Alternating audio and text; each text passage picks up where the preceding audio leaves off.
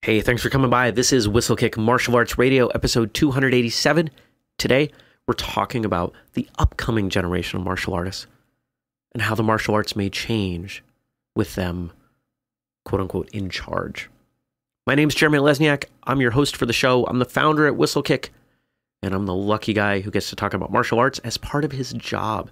I get to email and social media with so many of you, and it's actually from an email that we got today's topic. You can check out the show notes at whistlekickmartialartsradio.com. You can check out our products at whistlekick.com or on Amazon.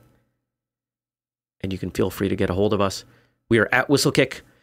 I am Jeremy at whistlekick.com. And you can comment on the episode, on the show notes page. There's a lot of ways to interact with us. We're trying to make it easy. We want to hear from you. We're working to build something with you as part of it. It's a lot stronger when we're all involved. Now, this question comes in from a longtime listener and probably the most frequent commenter. Get a lot of emails from this individual, questions, comments, and quite often I'll just write back directly. But this question seemed powerful enough that I thought I would turn my answer into an episode. They've asked that they stay anonymous, and in fact, I'm going to paraphrase some of what they've written just because it'll make this flow a little bit better for my voice. So when you and your colleagues are shooting the breeze about the generation coming up behind, do they see things positively? It's a great question. He goes on to talk about previous episode about participation awards and questioning, are we creating a generation of soft people, and how is that going to impact the martial arts? Goes on to ask, where do you see martial arts going in 5 years? Will egos still get in the way? It's a great question, and there are a lot of elements to that there. First off, let's talk about the generational stuff, how martial arts has changed as we look at different eras. When we talk about the martial arts in the 50s and the 60s, we're talking about the blood and guts era. We've heard that term on this show. It's thrown around in a lot of writing, old movies. And if you watch competition, if you watch the way people train, or if you talk to people that started in that time, you know why. Martial arts was rough. It was rugged. There were no kids' classes. If you couldn't hang, you didn't go back to class. There was no accommodation for someone who didn't want to get banged up. Broken bones were common. It was part of the ethos of the martial arts then. But obviously, that needed to change if martial arts was going to become anything more than a fringe activity. So we look through the 70s, the 80s, as that next generation became the instructors of the martial arts schools, they made it a bit more approachable. They softened a bit. Children's classes started, and we start to see martial arts become a lot more approachable. It's something that nearly everyone can do. And when we look at martial arts over the 90s, the 2000s, the 20-teens, we see that martial arts is becoming even more approachable. There are martial arts classes for every demographic, for older people, for younger people, for people with special needs.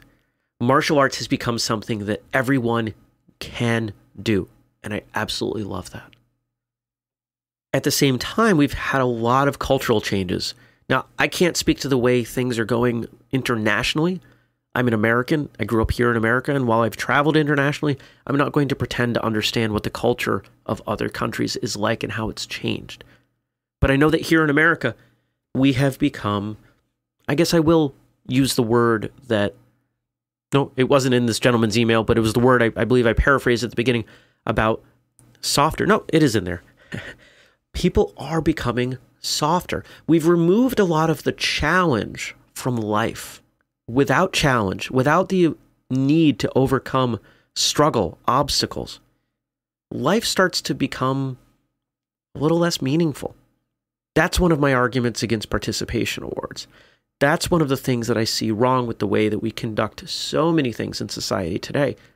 We want everything to be easy and simple and perfect. And all the while we're doing that, we're having the opposite outcome. People are creating challenge in their lives because we need it.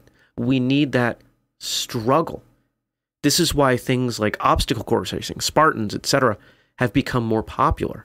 This is why you see people that are stepping into rings and cages and having full contact fights because the rest of their life is simple and easy. Now, I'm not saying that's everyone's reasoning, but if we look back 20 years ago, very few people wanted to participate in full contact fights. Life was a lot more of a fight. As human beings, we tend to value the things that we've worked for the most. It's a lesson that any parent with a small child has probably seen. You give your kid an allowance, maybe you're making them work for that allowance, and then they save up, they buy something, and they are so proud of that thing that they've worked for. The value has something tangible to it now, rather than giving it to them as a gift. So if we look at that path, that personal growth, or unfortunately, lack thereof, my fear is that we're going to see fewer people that want to tackle martial arts as school owners, as instructors. Now, I actually predict, I guess, that after that dip, we will see a massive increase. Because when we look at society, we look at anything that we do, the pendulum swings. And it is swinging. I feel we are nearing the edge of the softer side. I think we're finally starting to grasp that people need to have some difficulty in their lives. So as we reach that edge, we're going to come back. Of course, there is a gap in any action versus the outcome on people.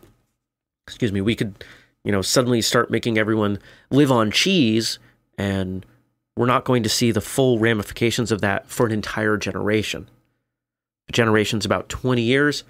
I would say that in the next 10 to 15 years, we're probably going to see martial arts participation rise, but the number of instructors are going to shrink. I don't know what that's going to look like. I haven't really thought about it that deeply. Most of what I'm talking about now is off the cuff. But I do believe that martial arts, traditional martial arts, is one of the places that people are going to look to for growth and development as we become more conscious as a society of the lack of challenge, the lack of tempering that life gives us. As we realize that we need to be conditioned to grow as human beings, martial arts is one of the places I believe people will look to for that. If I look a little bit shorter, 5 years, where do I see martial arts? We do seem to be on a bit of an upswing, and there are a lot of reasons that could be. There could be some attention paid to traditional martial arts because of mixed martial arts. Population's growing, and so we're recruiting more people because of that. And I think also because there are more business systems in place for martial arts schools, there are more options for people to step in, do the thing that they love as their profession, and make a living at it. When I was a kid, it almost seemed like a bad thing if someone said that they were a martial arts instructor as their job. There was almost this guilt to say that they made a living doing that. Most martial arts school owners did other things to make money. At least growing up in Maine. I was a kid. I didn't get around much. I don't know what was going on in California, but I know that in Maine, just my quiet observations as a child were that people weren't out there raking it in. Society has shifted. It's okay to make money doing the things that you love. I think most of us in the martial arts have accepted, though certainly not all, based on the comments I read, most of us have accepted that it is okay to make a living sharing the knowledge that you have as a martial artist.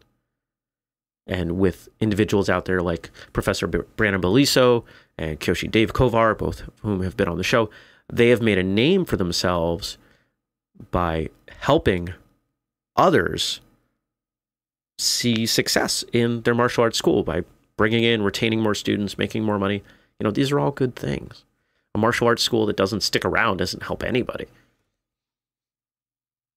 So where are we going?